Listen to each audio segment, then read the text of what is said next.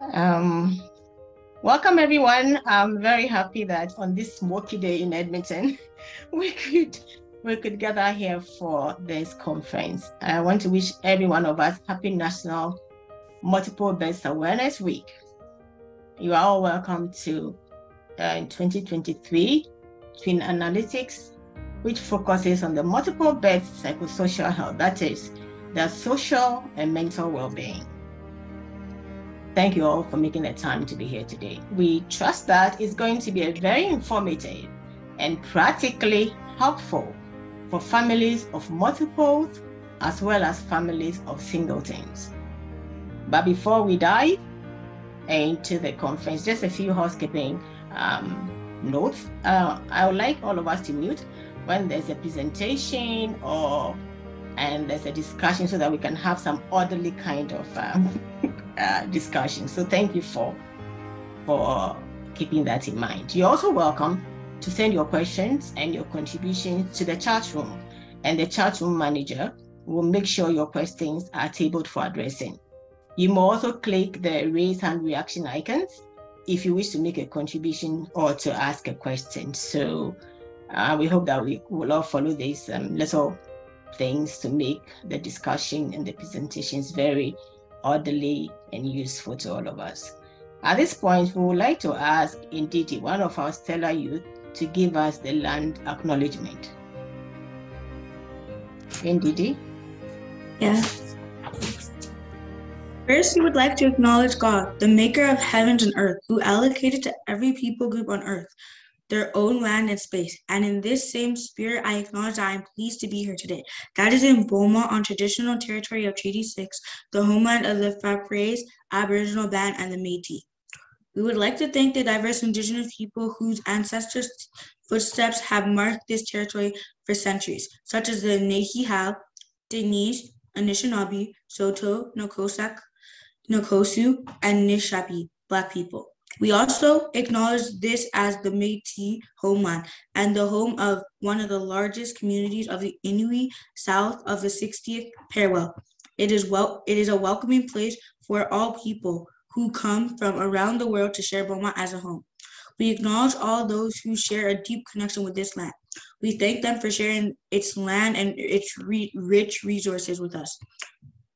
We are a treaty people. The peace treaties bind us all. Thank you. Thank you very much, Ndidi, for giving us the land acknowledgement. Indeed, we are all treaty people. At this point, we will have the, I hope we all sing along, because it's National Multiple Births Awareness Day. We want to sing the national anthem as well. So I will just share it with us.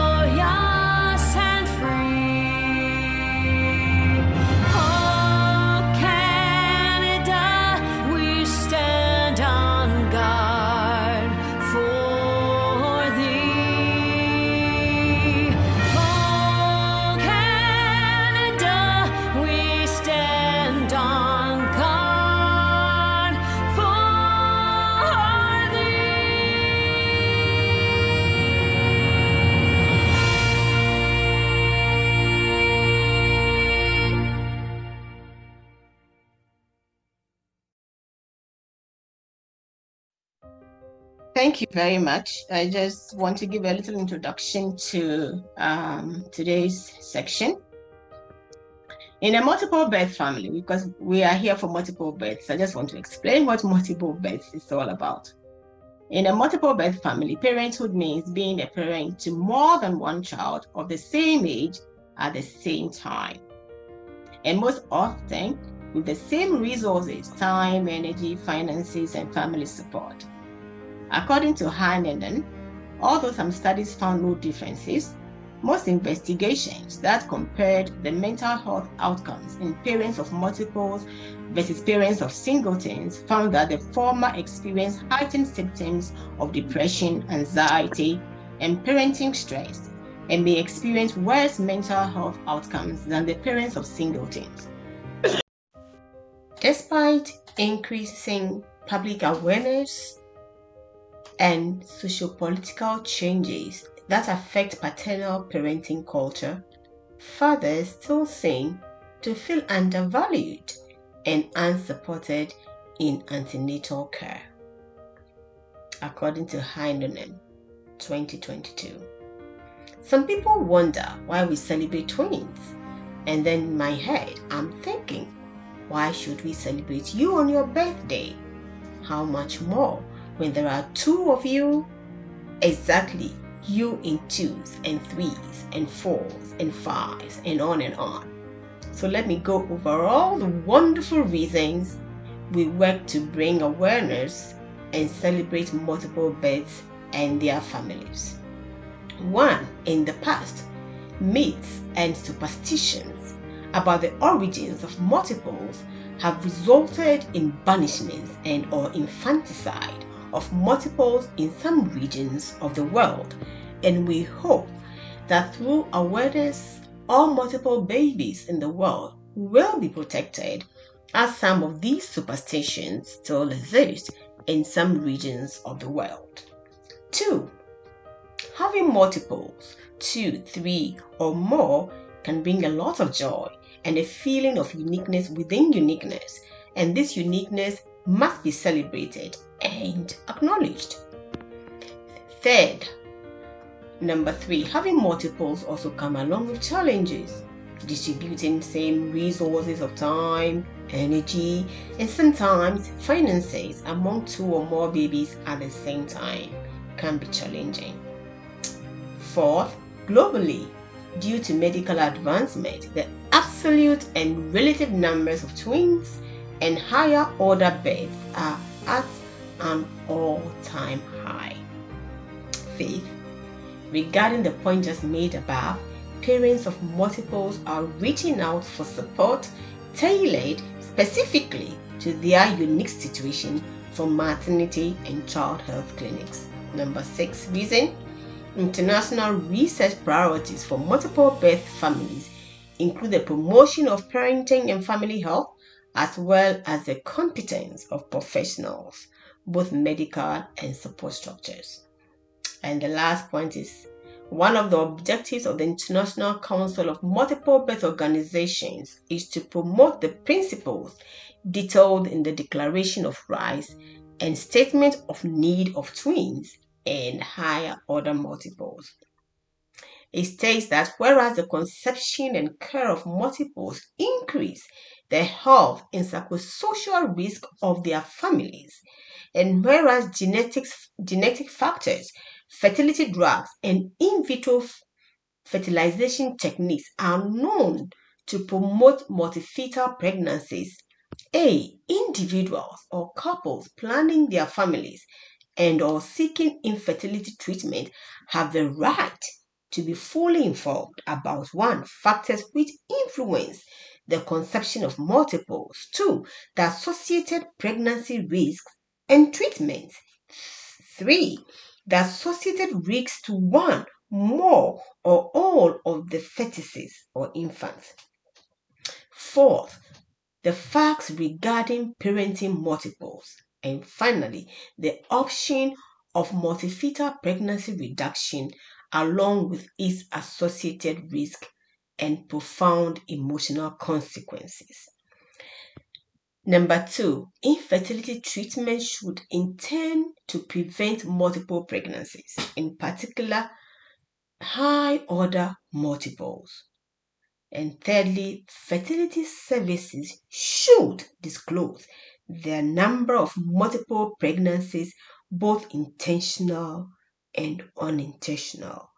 The couple seeking infertility treatment must be aware of all these things. It's their right to know these things.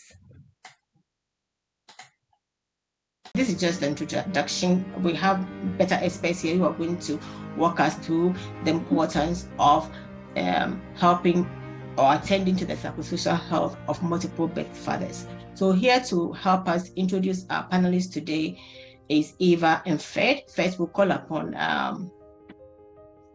Eva. But before we do that, I just want to warm us up with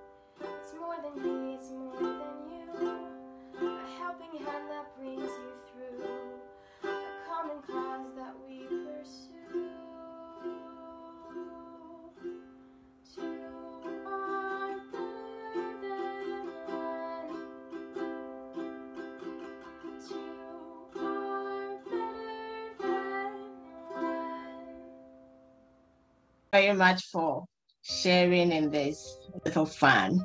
So we now call on Eva to introduce our panelist. Hello, everyone, and welcome. So our first panelist is Dr. Ekua Agyemang. She is a public health and preventative medicine senior resident physician at the University of Alberta. She is trained in Ghana and worked as a primary care physician before moving to Canada. She serves as the president of the Black Residents and Fellows of Canada on the Black Physicians of Canada Board, and as the Deputy National Women's Ministry Leader of the Church of Pentecost Canada.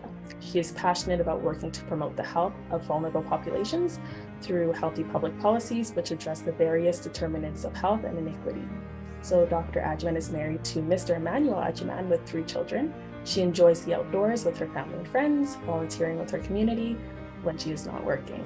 She owes everything she is and will be obedient to her Lord Jesus.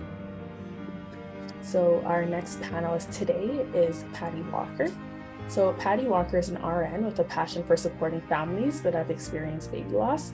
As a public health nurse, she was drawn towards families in the community. Then, from her own personal experiences, she started to attend one of the local pregnancy loss support groups, Parent Care, eventually becoming a facilitator for the group for over 25 years.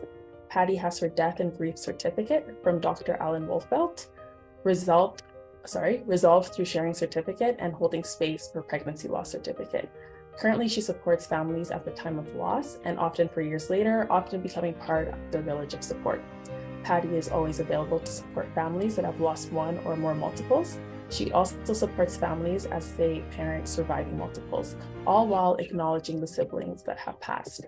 When not supporting families, Patty is at home with her husband Cam of almost 35 years and a crazy household of 2 cats and a dog, or traveling to Vancouver to visit with their daughter Anastasia.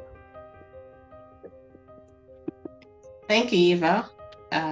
We'll call on Fred to introduce the next 2 on the panel. Fred? Our next 2 panelists are, the first is Mary Olukonton. Mary is a registered nurse with a range of clinical experiences, including general medicine and maternal/newborn birth.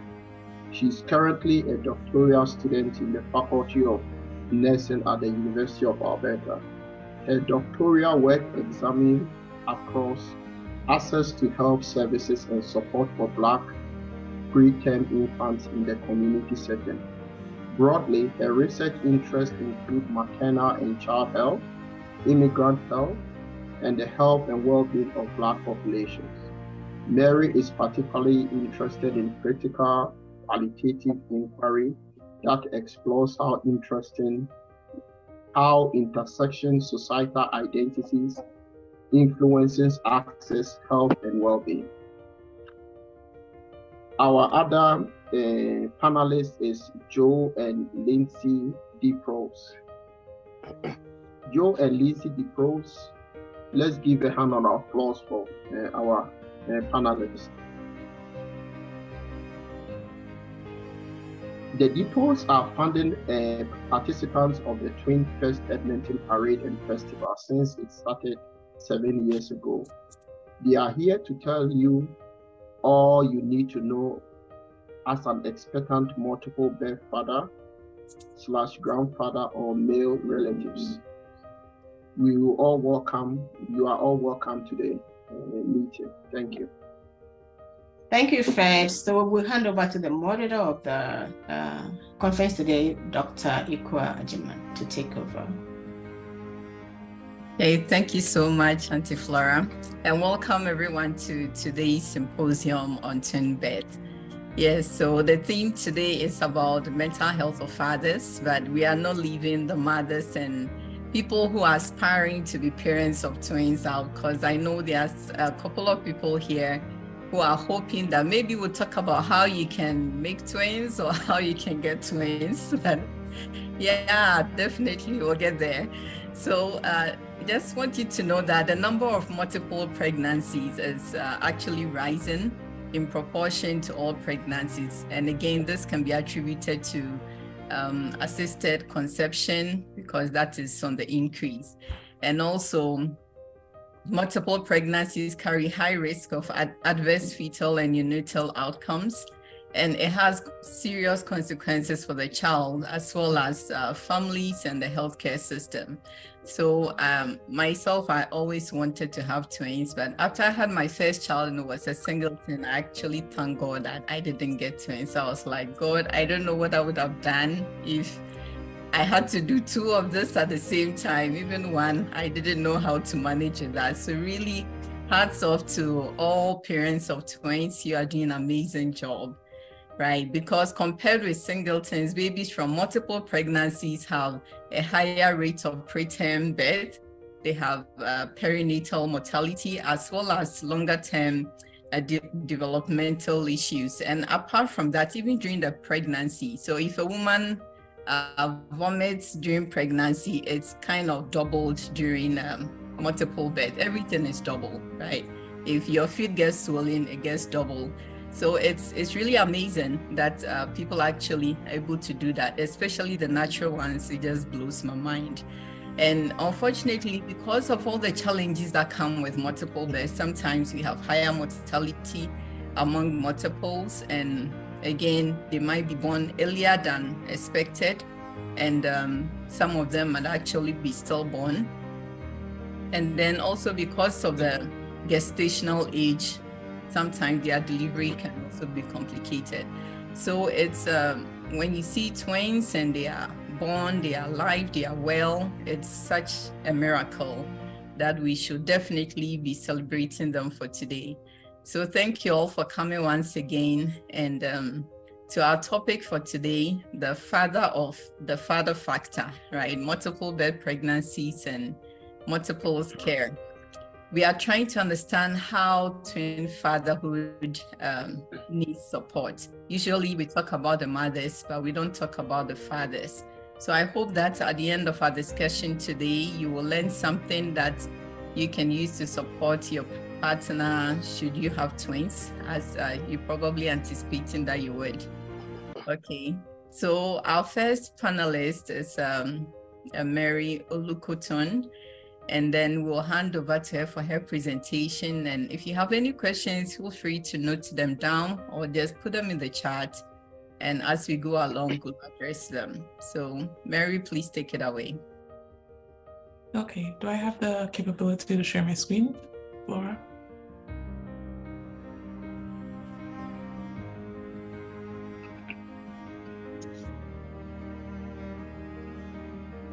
I've enabled it, so you should be able to share. Thank you. Good afternoon, everyone. I hope you are not in Edmonton, where it is smoky with poor air quality. I hope you're somewhere where you have some fresh air and you're able to get some sun today. Because where I'm at is all windows closed, no fresh air for us here in Edmonton. All right, pull up my slides.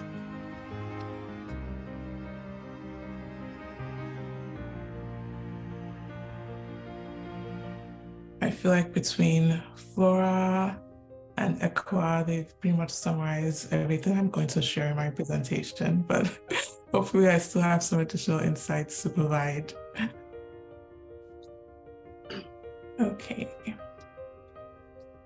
All right. So as Flora introduced, today we're here celebrating Spring Multiple Pregnancies and Births, particularly focusing on the experiences of fathers as a partner of multiples here. So my name is Mary. I'm a second-year doctoral student in the Faculty of Nursing at the University of Alberta, going into my third year. As I was introduced earlier, my expertise is primarily maternal and child health. I also look into just pregnancy and birth in general, and then the health of Black populations, immigrant populations, and just intersections of social identities and how they affect access to healthcare, social supports, social services, things like that, etc. So I don't have a lot of expertise in terms of speaking about the experiences of fathers. I'm not a father. So I will say that I do like to say that those that are experts in a topic are those that have the lived experience in that topic.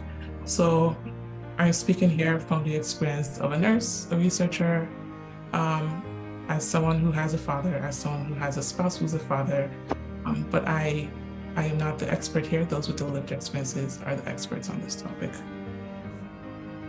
So this is just a brief outline of what I'll be reviewing today. I think it's important to discuss positionality when we're talking about any topic, because our identities do affect how we perceive situations, how we perceive experiences, how we interact with others on a daily basis. So I always like to start with that. And then I'll just review some current statistics, some of which Flora has already mentioned, as well as Equa. So I won't spend too much time there. Then I'll just talk about multiple pregnancy and births, social and mental well-being, intersectionality, which is important in any topic, and then just what's next in terms of where do we need to go in terms of research, in terms of policy or practice when we're discussing multiple pregnancy and births. So to begin, these are just some of my identities. So I'm a Black woman, I'm married, I'm a new mother, I have a 3-month-old, so I can't say I can relate to some of the experiences of multiple parents, but with just one baby, I can only imagine what it's like having 2, 3, 4 babies to take care of all in one go. I'm a registered nurse, a researcher, a settler immigrant. I'm English speaking, I'm educated, and I consider myself middle class. So these identities essentially inform how I engage with the world and how I engage with research and any topics that I approach in research. So just some brief statistics. And it was really interesting when I was preparing for this presentation, there isn't a lot of data in Canada about multiple pregnancies and births. In fact, Flora actually sent me some articles, which I appreciated, because even worldwide, there isn't a lot of research that's being done on this topic. And so right off the bat, I think it's important that we're having these conversations and that we're gathering as a community to have these conversations, because we do need more awareness to this topic, because families, multiple pregnancy and birth families, and then their fathers as well, they deserve more attention, they deserve more support, excuse me, and then they just deserve more more services within the community as well, because even within Canada, from like a brief Google search, there aren't a lot of services available that cater specifically to the needs of families of multiples. So that was really interesting to discover while I was preparing. So in the United States, as Flora said, the rates of multiple pregnancies and births have continued to increase over the past several decades. As of right now, 300 births are multiples. And then in Canada, 1 in every 30 births is a multiple. And the statistics show that 97% of multiple births are twins. And worldwide, the twin birth rate is up 70% since 1980. And the statistics show that this went up from 9 in 1,000 births to 12 in 1,000 births.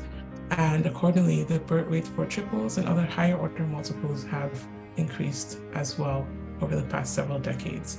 Now, this has since slowed down in 1998 for higher order multiples compared to twins, just due to some increased policy in the management of like in vitro fertilization and things like that. But the general trend has been an increase over the past several decades.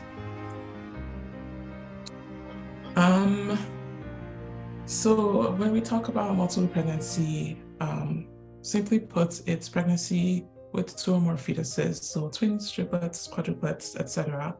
And as we discussed previously, this has increased over time due to, 1, more people having babies later in life. So older women are more likely to have twins or multiples compared to younger women. And so we see a trend in the past several years of people waiting until later and later in their life to have children, which is resulting in more multiple births. And interestingly enough, white women, especially those who are older than 35, has the highest rates of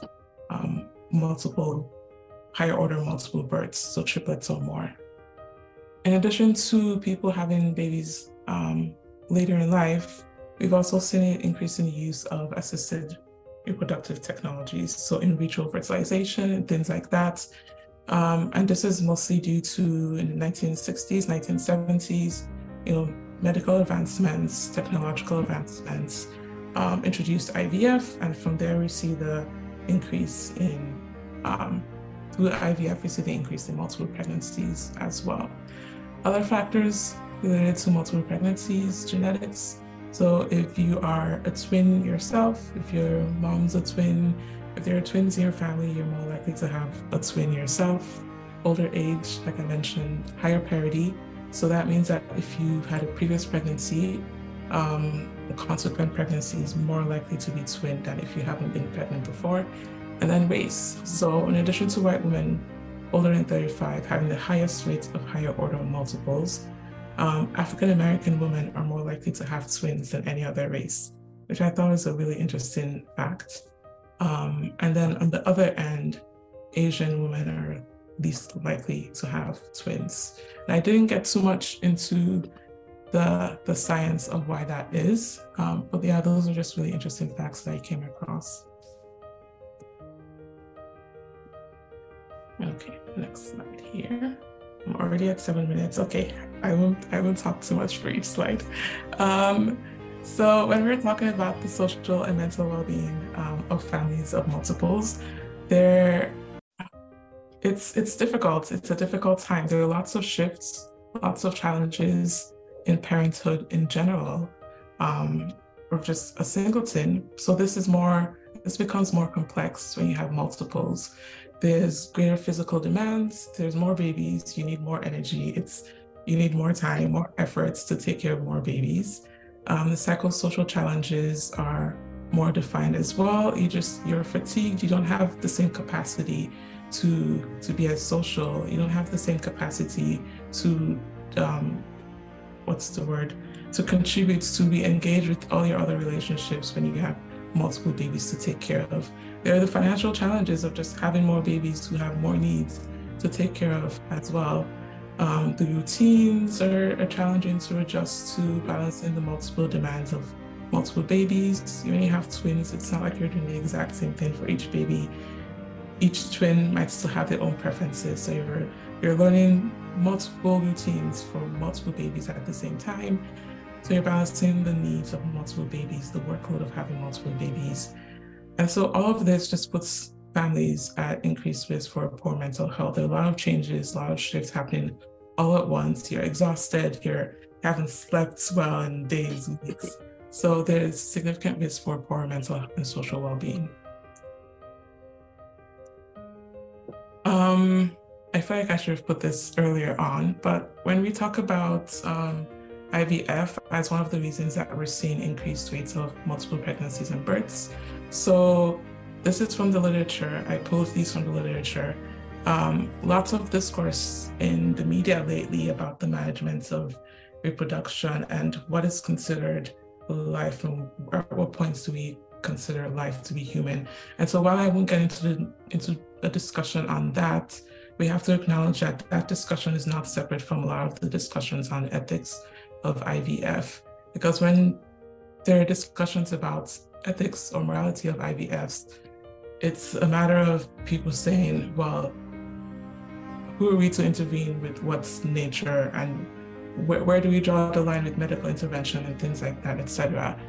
Other issues or concerns is informed consent. How informed are families when they're making decisions or when they're being educated by healthcare providers, by service providers?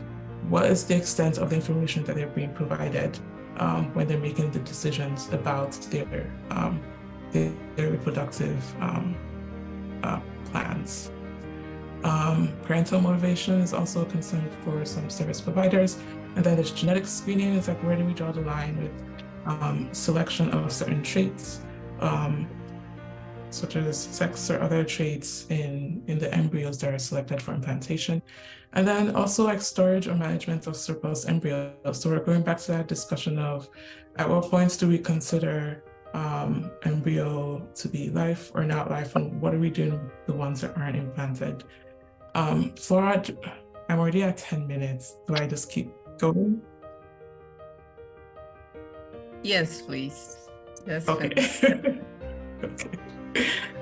So we could talk a lot about each of these points when we're discussing ethics or morality, and like some of these aren't specific to just conversations about reproductive management. We can expand these to other areas of health and access as well. I will just move on to my next slide. And so getting straight to what we're here for. So when we're talking about the social and mental well-being of fathers of multiples, as discussed previously, there's a lot of changes. There are a lot of changes happening all at once in a very short time frame.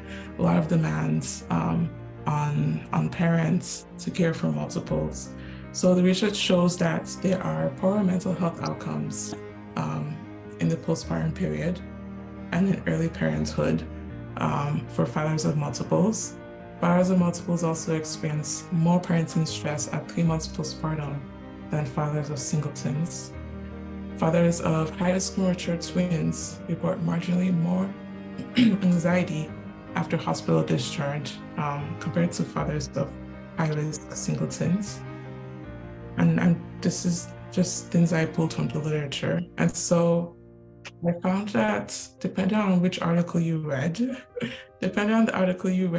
how they measured mental and social well-being, the points at which they measured mental and social well-being, there were variances in the literature about the degree or the extent to which fathers of multiples experienced poorer or better social and mental well-being. So I did find one article that said that there was actually no difference in the rates of depression or anxiety fathers of multiples experienced, like in the second trimester of pregnancy, compared to fathers of singletons. But most of the literature indicated that they were at risk for poorer outcomes. However, by 2 months postpartum, fathers of twins reported more symptoms of depression than fathers of singletons, and these differences persisted up to 24 months postpartum, so 2 years into parenthood, where these fathers experienced more symptoms of depression and more symptoms of anxiety compared to fathers of singletons. So just based on the variances in the literature in terms of consistency across all the studies, what comes to mind is that this is definitely an understudied area.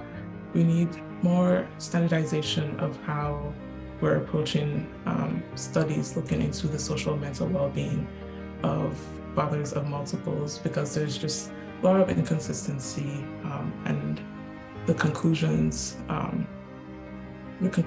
weren't always exactly clear depending on how the metrics were assessed.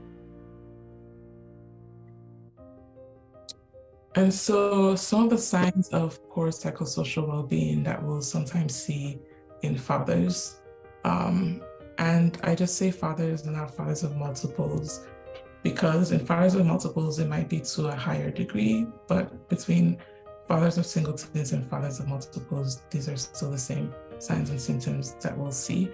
So irritability, anxiety, anger, frustration, changes in appetite, which is an interesting one, because as anyone who's a parent knows that your appetite changes, and it's not by choice. Sometimes you just don't have time to get those full meals in. Feeling helplessness, depressed mood, feelings of isolation, withdrawal, increasing risk-taking behavior. And an interesting one, which I hadn't thought about, is escape activities. So fathers will spend more time at work to avoid being home to care of the babies, or they'll find excuses to not be at home just due to the stress and the negative feelings that they have in their home, feelings of guilt maybe, being home and caring for the babies. So that is a significant one that I didn't expect to come across, that I thought was interesting. And then in terms of differences between mothers and fathers, so fathers of multiples, they experience many of the same shifts, the same challenges that mothers of multiples experience. The role disruption, social isolation, sleep deprivation. There was one study that found that fathers of multiples might even have greater sleep loss than mothers, at least during the most immediate postpartum period, which I thought was interesting. And then between mothers and fathers, there are actually similar patterns of mental health outcomes at most points postpartum. And the data also indicate that some fathers might actually experience similar levels of postpartum stress, of depression, of distress as mothers of multiples as well. But however, there was one article that said that mothers of twins experience more distress and poorer well-being than their spouses.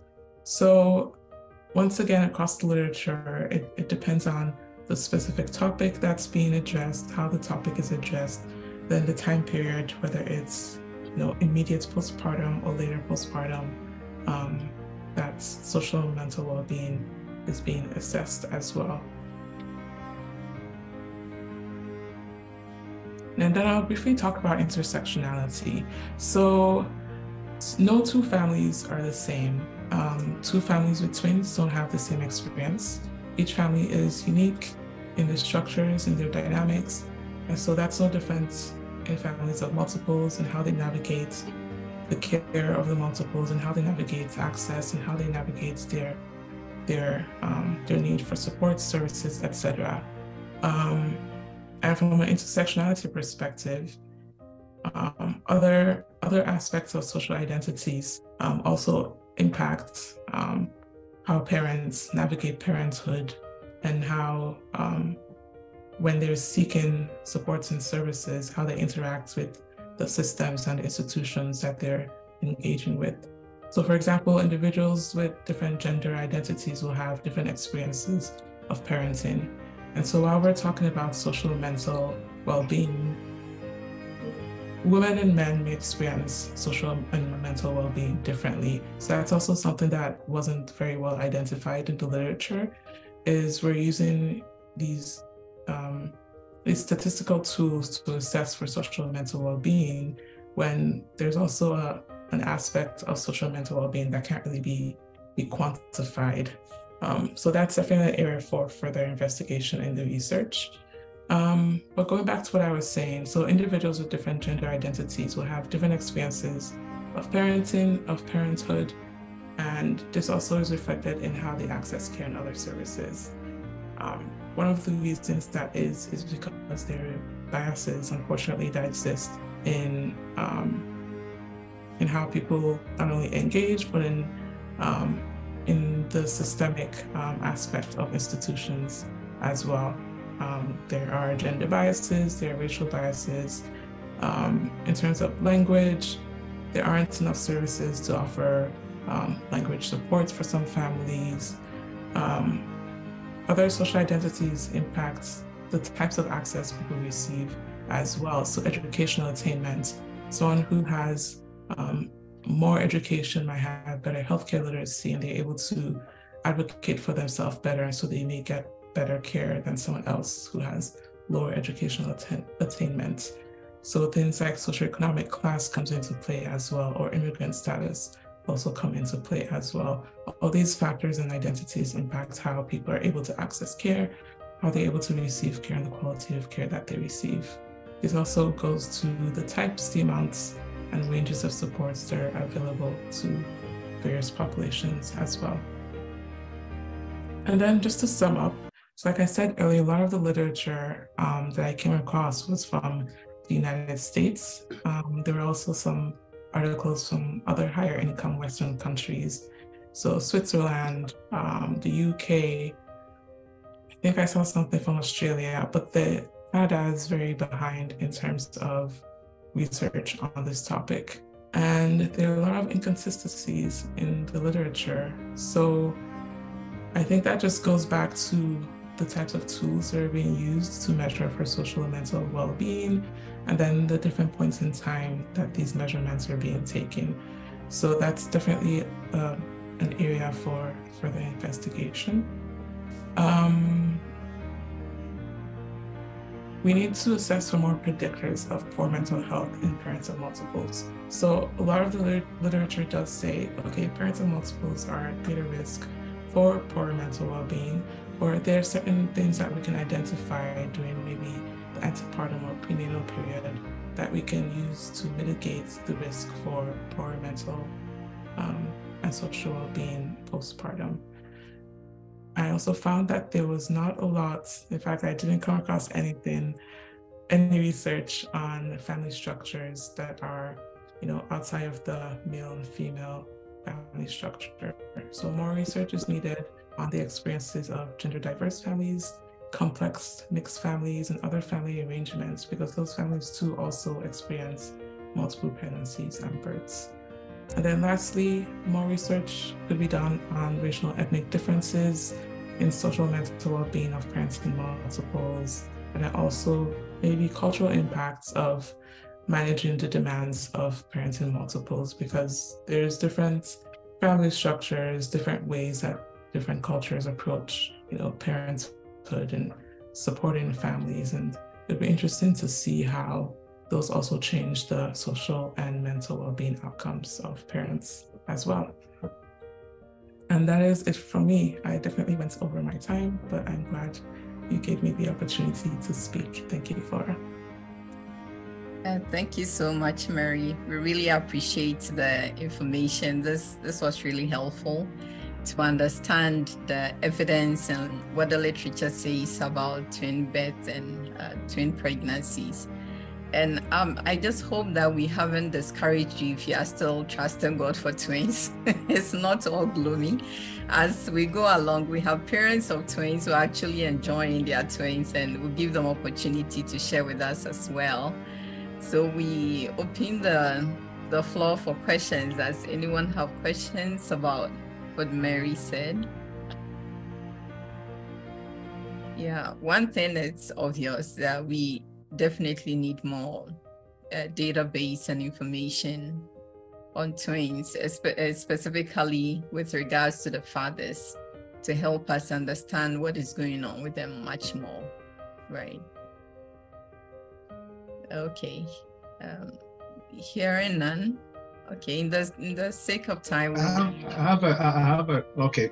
Okay, please go ahead. I have a quick question. And I agree with Ekua that we shouldn't, maybe it shouldn't be that we're discouraging people, but would you want to comment on what I would term the happiness index of having a twin or multiple births, how it also helps in the side of mental health? I did come across one article. It spoke specifically to fathers' experiences of caring for their infants.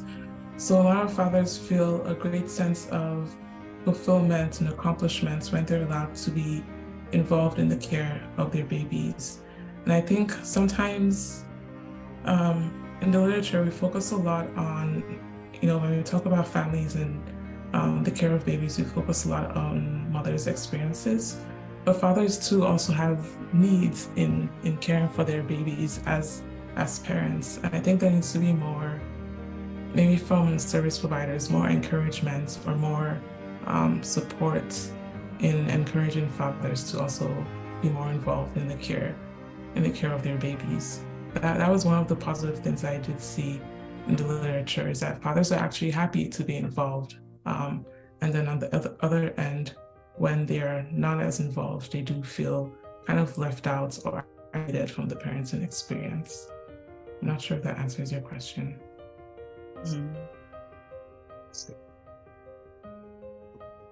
Yes, I guess that answers it. So, I mean, twins is doubles, right? If you have a bouncing baby boy or girl and you are so full of joy, you have two of them at the same time, you really will enjoy them. So it's just the initial stages that appears that it's difficult, but once they start growing and you start showing them off, the joy is double as well. So we'll go to Patty Walker. She has so much experience supporting families who unfortunately lose one or two of their multiples. And again, as I said earlier on, during my practice, most of the miscarriages, most of them were because of twin pregnancies. So it's actually high risk, but once you hold on to your faith, God helps you, you deliver them, it's also double joy. So yeah, we'll just go on to Patty and hear about her experiences as well. Please take it away. Thank you very much. Can I get the screen sharing? Yes, you can. Thank you. I'm going to let you know I'm sometimes technically challenged, so I don't know if it's on my end sometimes. Right. So you can go ahead, please. Yeah, I still don't see where I can, let me see if I can. Okay, so you okay, I've got it now, thank you. You got it, okay, thanks. Can you see my screen now? Yes, yes. All right, thank you very much. Okay, first of all, I'd like to thank the committee for inviting me to speak this afternoon on supporting the bereaved father in the loss of one or more multiples. Sadly, sometimes, as we know, and has been said, when there is a multiple birth pregnancy, not all the babies survive. And as Mary said, there isn't a lot of research on this, and there's especially not a lot of research for the dads. And so a lot of what I will talk about is the personal experience that I've had as well. So I've had a passion for supporting families that have lost a baby for many years. So often when there is a loss of a child in a family, everyone focuses on the woman. But dads are also so important to acknowledge. They will grieve differently, and that is okay. There's no recipe for grief. There's no timeline for grief, and everyone will be unique in their experience. To lose a child is one of the greatest pain a parent can endure. The death of a twin adds another dimension to this tragedy. Although each twin is an individual, from the moment a couple finds out that they're expecting multiples, they might have been inseparable babies in their minds and in their hearts. When one of the babies dies, they're not only trying to cope with their own grief, but in addition, they're trying to support the surviving baby or babies as they grow, as well as other children in their family. The whole mystique of multiples is lost. Their dreams of seeing what that special bond grow between the children will not happen as they had hoped. So there's many different emotions felt. As I said, grief is a journey that does not have an end. The family have not only lost a baby, they've also lost the hopes and dreams they had for raising twins or triplets or higher multiples. Both parents will feel many emotions. Some of the emotions that dads may feel are shock and confusion. Finding out that one of the babies died may leave the dad feeling numb. His thinking may not be clear. He may be asking, how could this possibly have happened, even if they knew in advance that this might have been a possibility. There's also that loss of control. The dad did not get to control what was happening to their babies. They may feel a sense of helplessness because they could not prevent this from happening. Anger, sadness, guilt, or disappointment are often expressed in the form of anger. Although feeling angry is normal, it is really important to find healthy ways of directing that anger. Many men will find activities that are done by themselves. For example, running or whacking a golf ball or shoveling snow or whatever. But it's important that they do something to release these emotions. There can also be some frustration or failure. Many men have been wired or socialized to fix things. Losing a baby cannot be fixed. This can lead to feelings of helplessness and possibly even hopelessness. So it's really important that they build that village of support. Sadness, it's not an emotion that anybody likes. Yet being sad is also the price of love. If they did not love their baby so much, it would not hurt so much. So how do you balance that joy of a surviving baby while honoring the baby that you've lost? So it's okay to be happy and sad at the same time. The one thing I always want to stress to families, it's important to remember that all your feelings and all your emotions are valid. They're yours, they're real, and they sometimes suck, but they're never, ever wrong, and we need to support those. So one of the things that's important to do is to acknowledge the baby that died. It's important to acknowledge that the baby that has survived, or the babies that have survived, were multiples. So some of the language that we can use is really important to acknowledge that this is a twinless twin, a surviving twin or triplet, or even a lone twin. I don't know if any of you read the series, the series of unfortunate events. And I remember reading that to my daughter when she was young. And in there were two siblings, but they were actually surviving triplets. And in a children's book, they acknowledged that they were surviving triplets. And I thought that was so wonderful that they acknowledged that there was another child in that part of their story, another sibling as part of their story. The surviving twin will be a constant reminder of the one who died. This may have been particularly pertinent if they were identical, but all twins were born as two halves of one miraculous arrival. I truly believe twins and triplets are all miraculous, whether they're conceived naturally or the result of fertility treatment. Always say the baby's name. Nothing sounds more beautiful or acknowledging than hearing the name of the baby or the babies that died, along with the babies that survived. One of the things that we can do in the hospital is we have a purple butterfly program. Often when a multiple gestation pregnancy comes about, some of the babies will end up in the NICU. And so one of the things that happens is that a purple butterfly is put on the isolette. And that lets the staff know that this is a multiple pregnancy, and also gives the permission to talk about the babies that passed as well. So how do you move forward, which is never getting over? Any major event for the surviving children, no matter how joyous, may also bring the loss into sharper focus, knowing that 2 or more of their children should be present. Occasions such as birthdays, the first day of school, graduation, passing a driver's test, graduating from university, a wedding, a birth of a grandchild, can make a dad feel the loss more keenly and resurface those emotions. So again, give permission to feel the feelings. What can be helpful to find ways to include the baby is to include the baby that passed. One dad that I had supported had really identified with a certain sports team. And so he had visions of teaching his son how to play baseball. He had those hopes and dreams even before those babies were born. And when his little boy passed, he wanted to make sure that his little boy was always acknowledged. So for every family photo, every special occasion, he included the logo. And on the first birthday of the twins, in some of the pictures, he had his daughter dressed up in that team logo. And this was his way of connecting to his son, as well as his daughter, and also allowing his daughter to be connected to her brother that she had lost. So again, as Mary said, there is not a lot of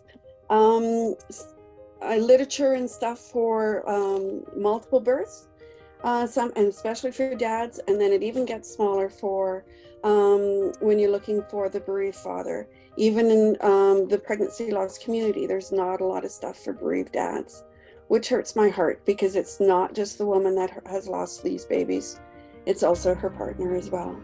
But one of my favorite books that I've heard from multiple dad losses is a book called Coming to Term, and it's a father's story of birth, loss, and survival.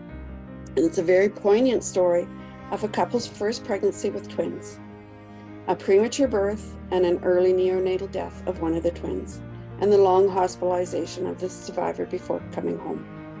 It's told from the father's point of view, and it chronicles the facts and the emotions and the decisions and coping through the family's long ordeal. It gives a really honest and revealing look at one family's experience with the mixed outcome from a multiple birth. There's another wonderful book that's called From Father to Father, Letters from Lost Dad to Lost Dad. And I've been blessed by been gifted quite a few copies of this. So if anybody would like a copy of this book, just let me know and I will very happily pass it along. It's a simple book of letters written for lost dads from other lost dads who are living and surviving after the death of their precious child. Fathers from all around the world share letters of love from their hearts with the hope that maybe in the darkest, loneliest hours of grief, dads will find a little bit of comfort in the words of another father that has been there. Too often, as I said, a father's grief and experience of loss is overshadowed or unacknowledged after the death of their children. So this book does offer acknowledgement and gives voice to the experience of fathers grieving their children. The father speaking through these pages offers support and recognition to let dads know that they are not alone. Another one of my favorite books is Sam and Finn. It's from the UK, and it's actually a children's book, and it is for the surviving twin or triplet. But it's a one way that you can personalize and have your baby's names attached to it, and whether it was a boy or a girl. And it's a way that the children can then continue to have that relationship with their sibling that is gone. There's a few supportive websites that I found that will speak to pregnancy loss, and all of them have a little, some of them very small, sections for dads. A lot of them are out of the UK, which I also find very interesting. The UK, as far as pregnancy loss goes, is miles, the UK and Australia are miles ahead of what we have even in Canada and the United States. But a couple of the good support sites are Centre for Loss and Multiple Births, which is called CLIMB, Multiple Births Canada.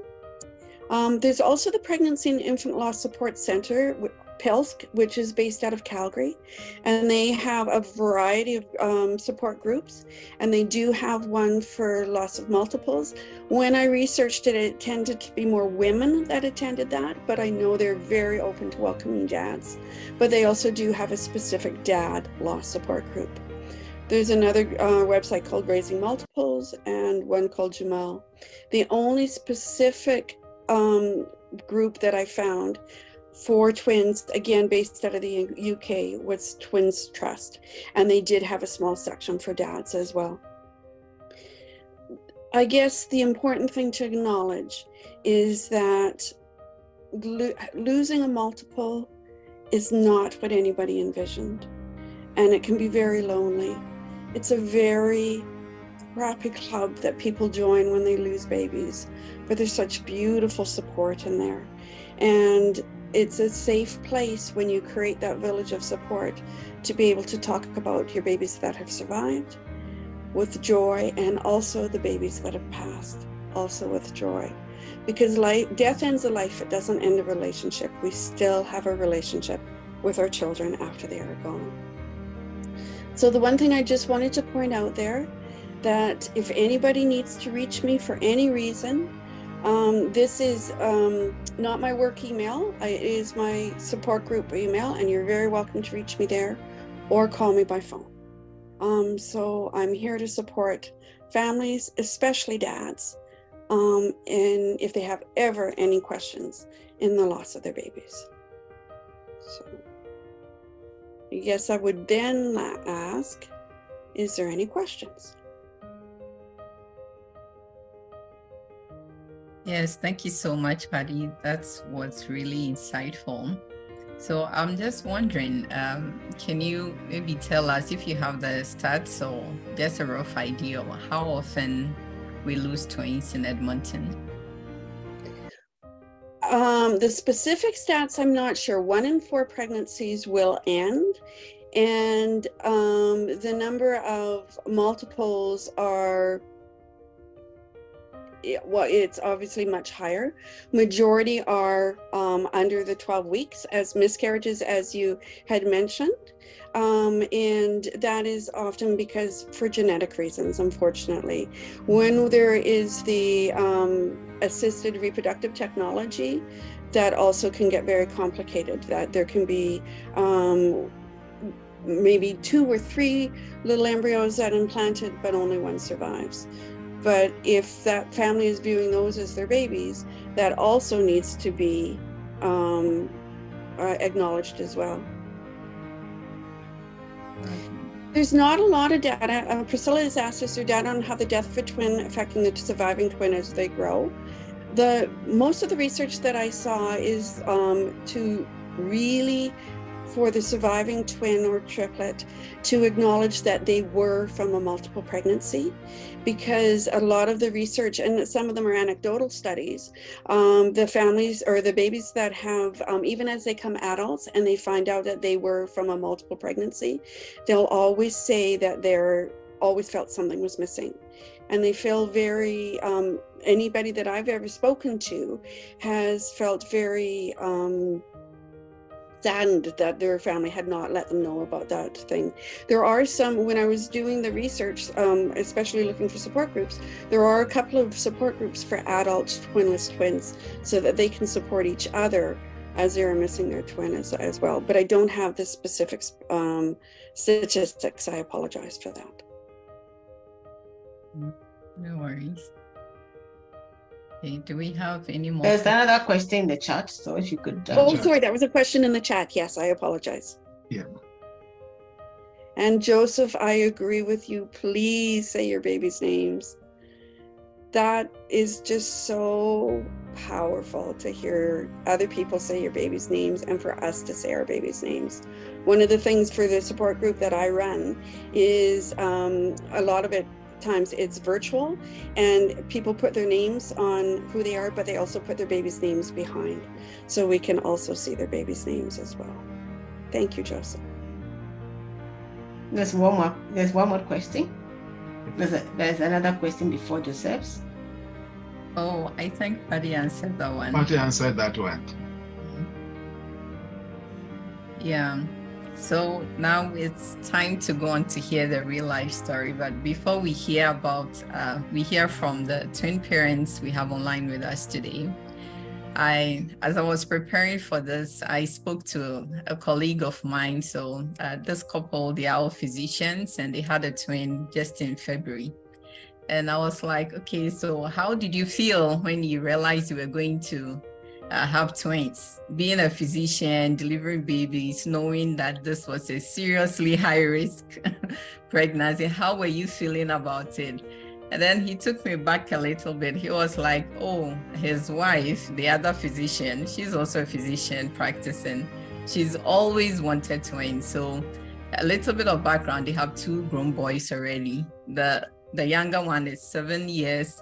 And then the lady had to do her residency. So when she completed, she still wanted to have her twins. Like, she was so determined about it, right? She had written the names of the twins. If they are girls, this is what she's going to call them. If they were boys, this is what she was going to call them. So she took seed, and the first time she went by herself to the physician, and the ultrasound showed 1. So she was very disappointed. She came home and still kept on to her faith, confessing that she's going to have twins, calling that one baby in her womb by the 2 names, saying that they are 2. So the next ultrasound, she went with her husband, and then this time a technician did it and was like, congratulations, you're going to have twins. So I was like, wow. So they were so excited. She was just overjoyed. And I just asked them, because like we all study in medical school, we know that you probably throw up more.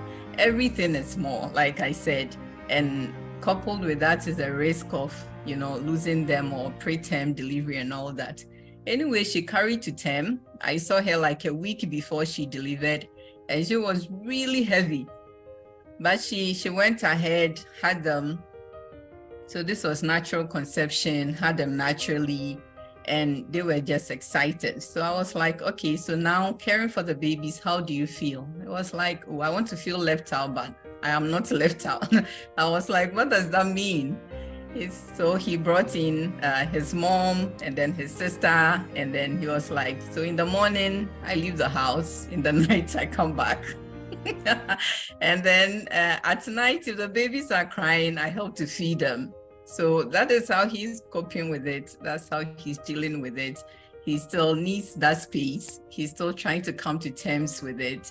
And gradually he will stay home more, I believe. So people react differently, right? They respond differently. Though they're excited and happy about it, sometimes the reality of not sleeping through the whole night, waking up feeling cranky, and you still have work to do is real. So without wasting much time, let's go on to hear about the experience of Joe and Lindsay, the pros. So yeah, please take it away.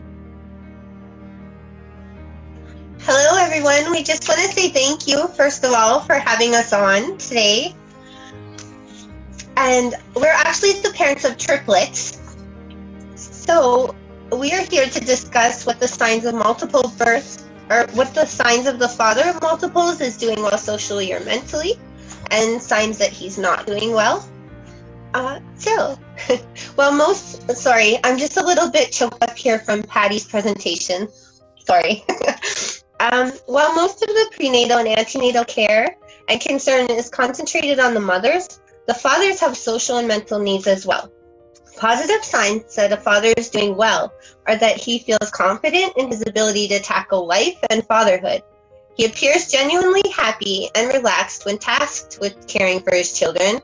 Being a patient and positive role model for their children is also another sign that the father of multiples is doing well socially and mentally. Of course, he will experience bouts of uncertainty and fears, but he will find ways undoubtedly to overcome and conquer these tribulations.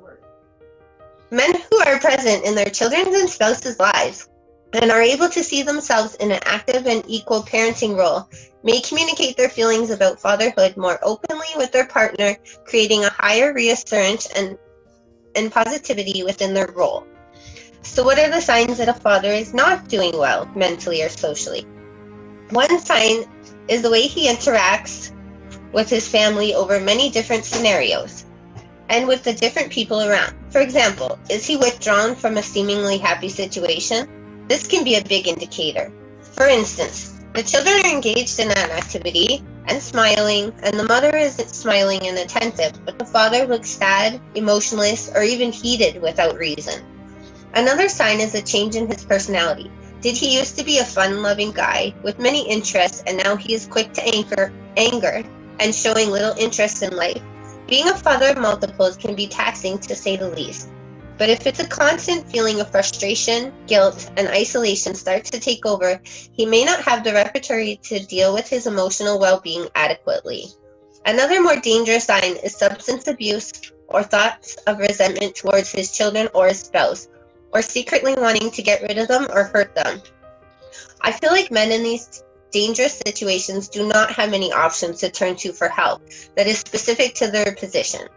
Not many doctors devote as much time and effort into learning about parents of multiples as they do to traditional single births. Helplines will probably not have a person on the other end of the line that could relate to the transition of becoming a first-time father to multiples and a provider of a suddenly large family. And without the support of peers in similar situations, because they too have never had more than one child at a time, he can begin to feel alone or even while physically surrounded by family and friends. Many people believe that only the mother can go through postpartum depression, but in fact, many new fathers experience symptoms of depression as well. As a society, men tend to hide their feelings from others. Therefore, some of the signs can be hidden or almost undetectable, such as slight changes in sexual desires, interests, sleeping patterns, or appetites, because most of the couple's time and energy is dedicated to caring for more than one infant at a time, while others may be harder to hide, such as signs of severe depression or drastic changes in his personality.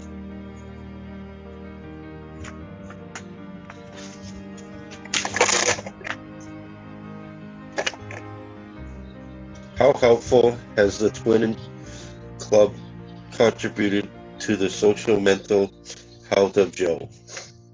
I'm going to be honest. I was either too tired, too busy to engage in many of the assets the Twin Club provided. Aside from a few Christmas parties, trips to the zoo, and to the farm, I have not partaken in any truly beneficial events. It's lots of fun to be able to attend parties with other parents and their multiples. However, no real deep conversations ever took place with other fathers. Many of the support groups were scheduled during the hours I was working full-time job and trying to provide for my family. I had pre-demotion women in audience.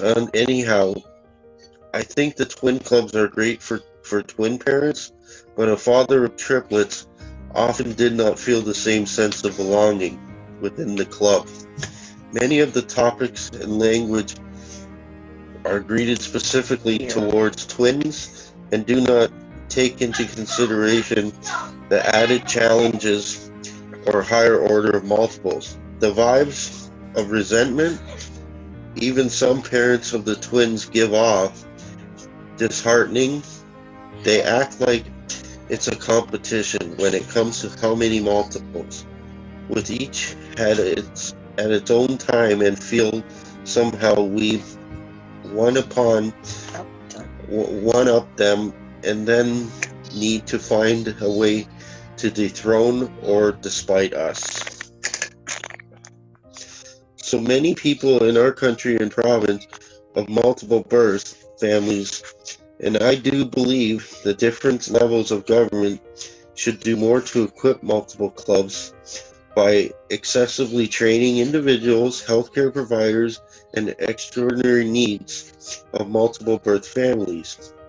These highly trained workers could then offer their support and learning at no cost to the clubs to lead workshops, often discuss open discussions, support groups, play groups, peer groups, loss of one or more multiples, or written resources while traveling to different multiple clubs throughout their territories. I think the government could also allocate more funds towards these clubs to allow them to create and retain additional resources of their own for their specific families.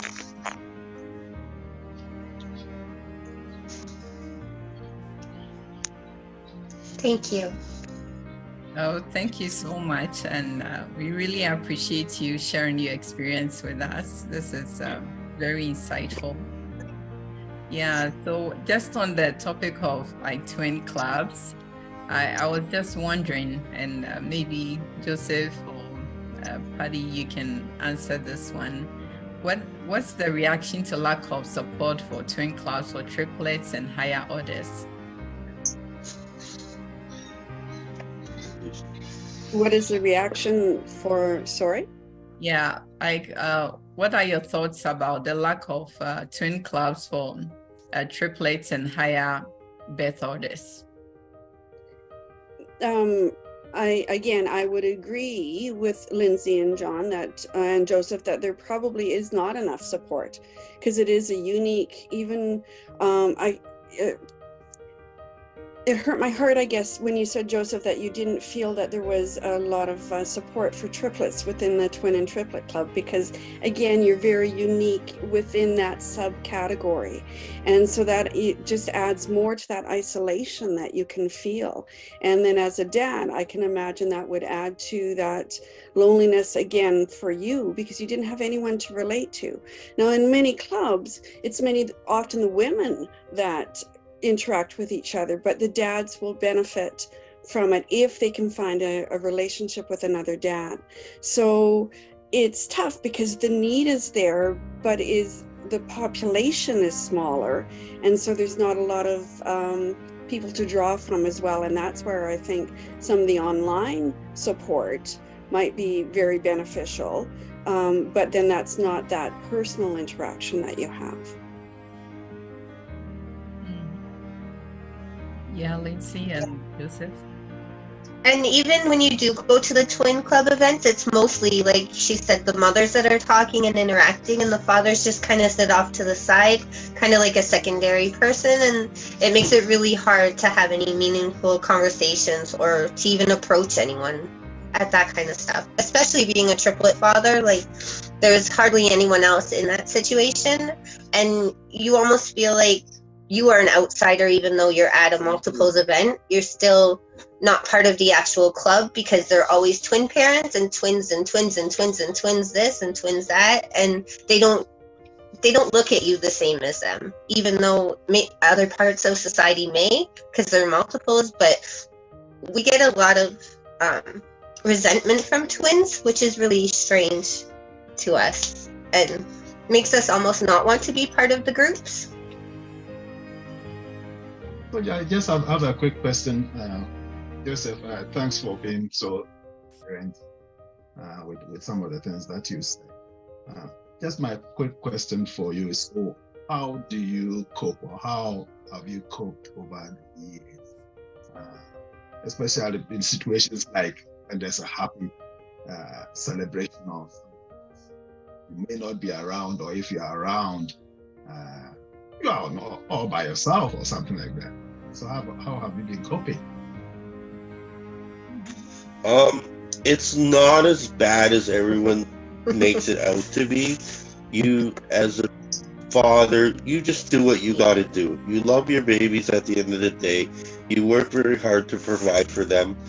And yeah, I'm very strong-willed. The only regret I have is I have to work a lot to provide for them, so I'm not here a lot or as much as I want to be. But at the end of the day, I know where my heart is at, and I know I'm doing the right thing for them.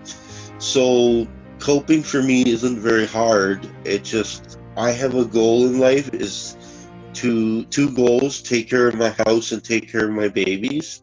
And that's the only thing that matters to me at the end of the day. So coping isn't that hard when you're doing something that you want to do and, move forward in life. So I'm very strong-willed and well-prepared. I have my wife. She's super strong, super great. She takes care of the home front. I take care of the money and the work, and we come together at the end of the day, and that's it. I mean, other than that, we know what we want to do, and we do it, and that's all. Thank you. Thank you for the question. Thank you. I hope I answered it. Yeah, you did. That's great.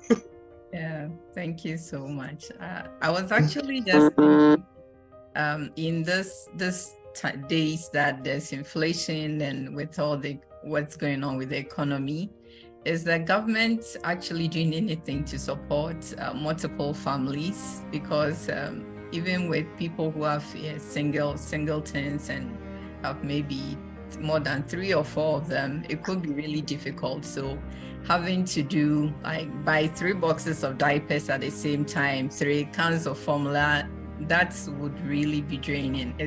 Is there any form of support from anywhere? Let me tell you my little story. The very first night that my twins came home, and then one thing that surprised me was to change 8 diapers in the night. So from a normal maybe 1 or 2 diapers, jumped all the way to 8 diapers. And the interesting thing was that the kids, the twins, seem to be communicating. You know, when one does it, then the other does it. Or as soon as you clean them up, then they decide that this is what they're going to do. So it was a big I think change, and just coming back to changing when you jump from 3, 2, and then maybe 3, with all the changes in buying diapers and, oh my goodness, the baby food. It was maybe the comment. Yeah. Oh yeah, Joseph and Lindsay. I think he went silent. Anyway, Joe and Lindsay have been most active participants in the Twin Fest since its beginning, and I can tell they're such wonderful parents. And I really applaud Joe. He was always involved. You know, he was active, always involved, and I really admire them. And on that note, I want to make them happy by playing our first National Multiple Birth Awareness Day clip to remind them about their beautiful triplets. So let's.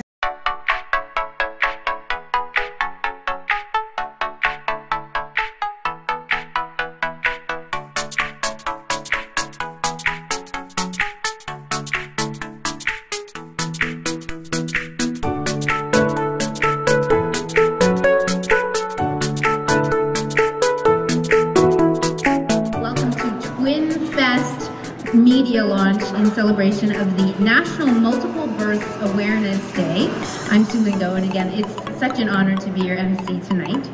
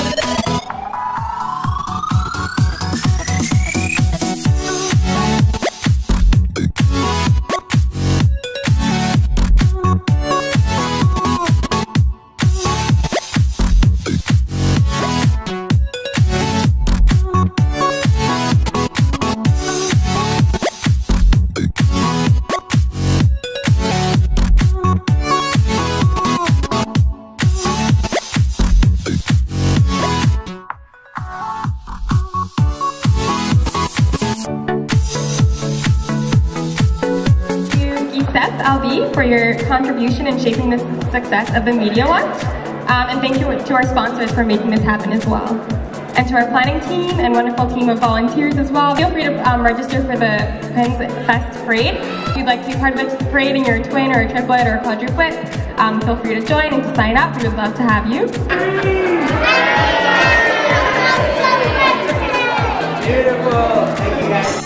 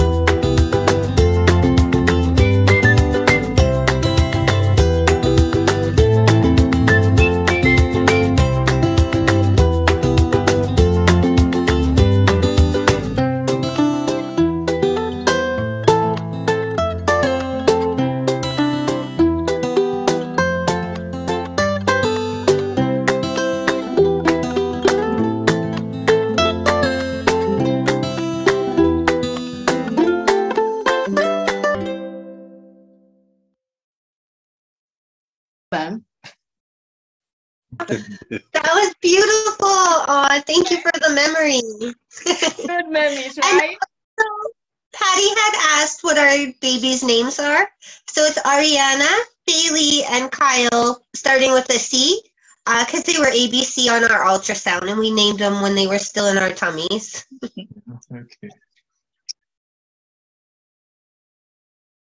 Oh, beautiful. Thank you so much. Yeah, so we got another question here, and I'm just going to put that in the chat, and any of our panelists can answer this one.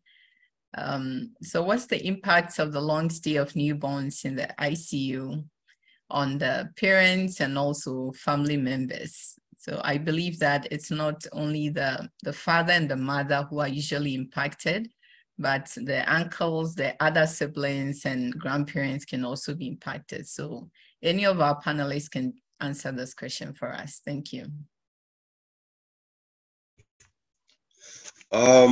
Yeah, it's kind of all a blur now, but in the beginning, I almost lost Lindsay, so I was very stressed out. She didn't see the babies for almost a week, and I was kind of running around like a chicken with his head cut off, kind of lost, empty, didn't know where to turn. But when she came around, my stress level went down, and then it was just work, bring milk to the babies, spend time with the babies. I would even wear button-down shirts. I would go to the hospital and bring milk for the nurses. They would call me at 3 a.m. I would bring them milk, and I would wear a button-down shirt, and I would go there, and I would go, well, I can't just drop off milk. I have to stay with them and spend some time with them, see my children. I would take them all out of their incubators at 3 in the morning. The nurses hated me for it. And I would throw them in my shirt and have them close to me. And I would sit in a chair from 3 a.m. till 7 a.m. when I had to go to work. And then I would get up, give them to the nurses, and go to work every single day. I did that for 3 months straight. And by the end of it, I was a zombie. I was literally a walking zombie. And halfway through, the nurses, they were like all over me at times, like, Joe, you need to learn to do this, you need to do that. And I'm like, oh, I thought that that's what they were there for, to take care of them while they're in the hospital. But then they turned around, flipped it around, and made me start doing stuff. I was already tired. I was like, yo, I'm sleepy. I can't do what you need to learn this because you're going to have to do it on your own. And I respect them for that. I have a nurse there, her name was Linda, and she was all over me like crazy, teaching me things, how to bath the babies, how to change them, how to do everything, and I totally respect her for that. I think in the NICU that the nurses, when they step up and teach the parents stuff like that and show them the way how it's supposed to be, that was a deal breaker for me. That set the... So when they came home, I knew what to do. I knew how to do it. I knew when to do it. That was a deal breaker for me. Other than that, I wouldn't change a thing for the world. I wouldn't change nothing. It was great. Thank you. But the NICU was hard. Like hearing their sounds go off for their different alerts, and this meant this, their blood pressure was falling or their heartbeat was falling. A lot of that was a lot of stress, and not knowing if they were going to survive being in the NICU.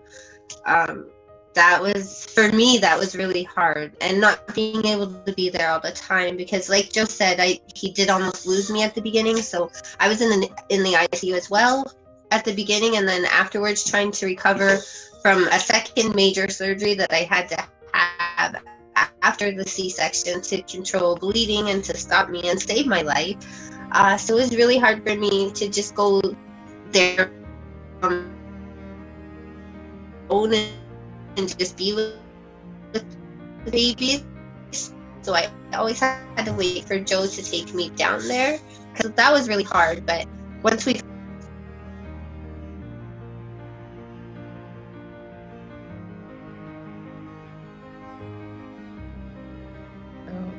Hello, I think we lost them. Okay. Yeah, or maybe my screen froze. We're still here. Sorry, I just shut it off. Okay. Yeah. Oh, thank you so much, and that was really insightful. And Auntie Flora and Uncle John, I don't know if you also want to share. I'm sure yours are way older now. Probably okay. But we came as immigrants, so we were students at that time at the University of Saskatchewan. So one of the girl was underweight, but we brought the boy home, and because we didn't have any support, it was very, very stressful. I didn't know anybody in Canada. It was just me and my husband. I never slept. And unfortunately, my husband had a job 2 weeks before the delivery. So after the delivery, he had to leave, went to Saskatoon. He had to leave for Calgary. I remember I met this one lady in the clinic when I was discharged. Said, don't be a super mom. Ask for help. But I was saying to myself, where was I going to get help? I didn't have any help.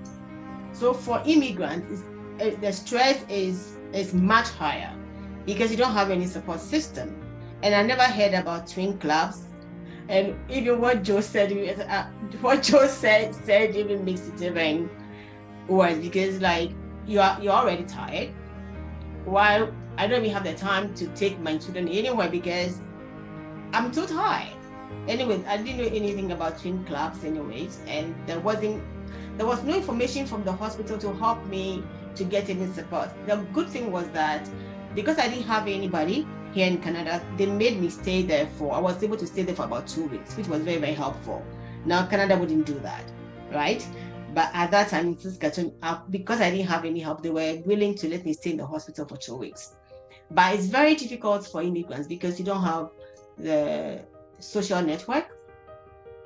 I mean, when we came here 30-something years ago, there wasn't those kinds. We didn't have anybody, and it was very, very difficult. And then because we were students, and then there is financial stress as well. So you have financial stress, you have emotional stress, you have all the stresses, you have everything double, or triple, whatever. So I'm very happy that when we moved here and I realized that there are twin clubs, I was very glad, because at least there are people that you can share your challenges with who understand it. So I'm very happy that we have the twin clubs, but they still need to be resourced. You know, they need people outside of themselves to be part of the twin clubs to help them, because they themselves need help. So if they're just coming together for them to support themselves, I think it is much more stressful. The government has to supply staff, you know, whether it's part-time or whether from the hospitals, who can actually help them, you know, who can support them emotionally and clinically. I think that is very important, because we ourselves, we were already tired. As Joe said, you're always tired. And then you are supposed to go there, also input into other multiple birth families. So that is my experience. It was a very stressful time, but thankfully we came through, and today they're all grown up. But having twins is a very, very challenging experience. It's very, I mean, you're very, very happy because it's an answer to everybody. I mean, like, twins make you happy, but I never slept. I remember maybe the first month I never slept, because you were feeding from both breasts at the same time, you know, and like they were always hungry. Then my husband said, listen, especially the boy, we're not going to do this forever. We are going to give them artificial milk. You're not going to die. And so it's a very, very difficult and challenging time, but thankfully we came through, and we are hoping that the government will actually resource the twin clubs, because it's not enough. What is happening is like you are giving them more stress. You know, they need to be resourced. I don't know what party thinks, but like that's what I think should happen. I just want to make a comment.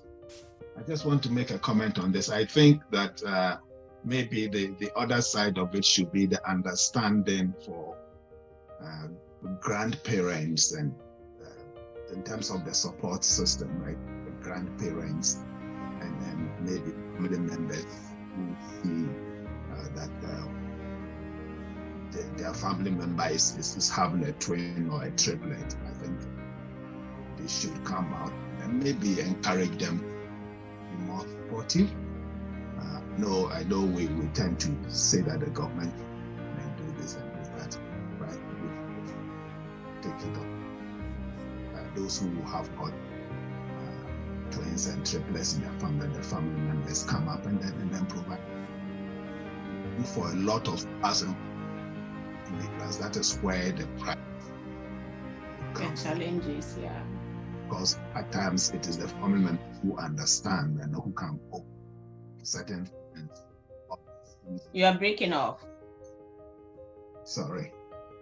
So I think my point is that maybe we need to encourage, or the family members need to be encouraged, whether it's grandmothers or grandfathers.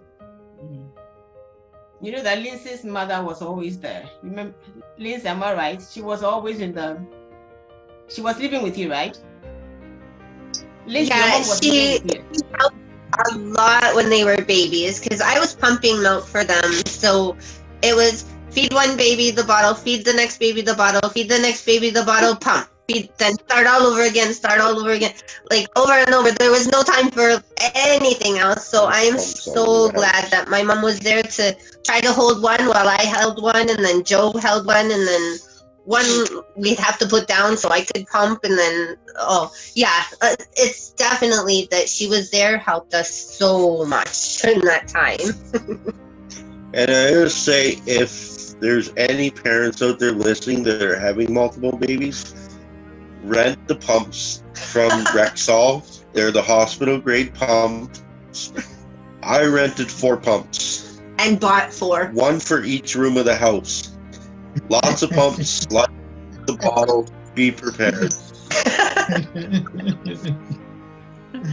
Amazing. That is really great advice. So for all those who are expecting twins, rent the pumps and make sure each room of the house has a breast pump, because it's no joke. And like I said, I just hope that you are being encouraged. As you can see, it's all perspective, right? some people would say that because of all these challenges that come with multiple pregnancies, maybe they don't want multiple pregnancies. But then also, like I said, if one baby gives you joy, then 2 or 3 will give you triple or double joy. So that is really important. Yeah, so we do have one question in the chat for Mary, and then we will start wrapping up. So Mary, if you are able to help us answer this one, it says that older women has higher chance for multiple birth pregnancies. Is it the same for older men as well? Okay, so I thank you for clarifying that. So what the literature says is pertains more to older women, because we see increased rates of multiple pregnancies in older women, because the older you are, particularly after like age 30, and then it's even more so after age 35, women produce higher amounts of follicle stimulating hormone, and that hormone is what's responsible for the release of the egg from the fallopian tubes. And so when there's higher rates of that hormone in the body, there's an increased likelihood of releasing more than one egg. And if there's more than one egg, there's increased likelihood of more than one pregnancy. And so we see it more in men, but I don't think there's any literature that supports that older men are also more likely to have, when they conceive, they're more likely to have babies with multiple pregnancies. Yeah, so it's related to the mother's age, not the father's age. Well, that's. Sorry, I'm struggling with my baby. I'm struggling with my baby here, so I'm trying to. That's good. That's fine. That's a cute baby. That's a very cute baby. Thank you. Yeah. So that's really encouraging, right? So if you are here online and you've been waiting for the fruit of the womb, and you think that you are getting older and you are worried, guess what? The older you get, the more your chances of multiple pregnancy. So you're probably going to get double for all the trouble, all the years waiting, and just keep on holding on. So we just want to wrap up. If there are any questions, still feel free to put them in the chat. But I think essentially what we are seeing here today is that usually the fathers are overlooked when it comes to multiple pregnancies. So let us all, as Lindsay and Joseph talked about, twin birth, multiple birth needs lots of support. So if you know anyone expecting multiples, please step up and see how you can support them one way or the other. That would be really helpful. Not only those who are expecting, but if you know people who have also lost 1 or 2 because of multiple pregnancies, they also need our support as well. Let's also encourage them. And like Patty said, encourage them to name it, right? So the name of the baby, talk about the baby. It's okay to share. It's okay, because you never really get over it. You just continue to move on with the resilience that you build. So let's reach out to twin fathers, multiple fathers, encourage them, because just as everyone is aware of postpartum depression for mothers, we seem to overlook the fathers, but they also might be.